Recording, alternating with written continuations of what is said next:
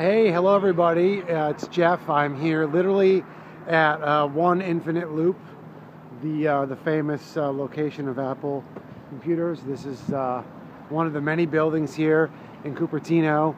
This right here is actually the Infinite Loop. It doesn't really go anywhere. It goes through a bunch of parking lots.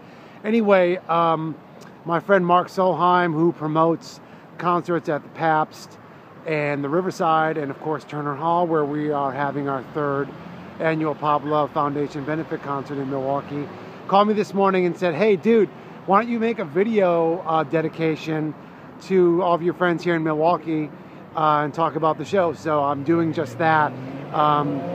Very excited to see you all again for the third year in a row, January 28th, Saturday night, with my good friend Butch Walker and my good friend Jake Sinclair, his right-hand man, playing an amazing acoustic set for you. We've got Miko, a great artist from Atlanta area originally, who now lives in LA, opening, and a ton of amazing Milwaukee bands, including Crime Family, Louis Lucchese, and all of his characters, who I gave a great album review to probably 20 years ago, and I'm excited to see them play again all these years later.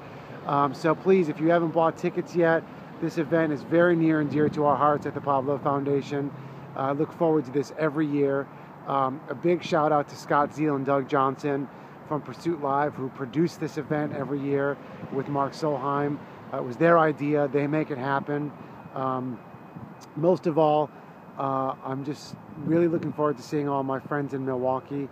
You guys show us a lot of love every year, and I'm looking forward to that continuing again this year. And you'll be able to see Joanne, if I can get her butt on a plane to come to the Tundra.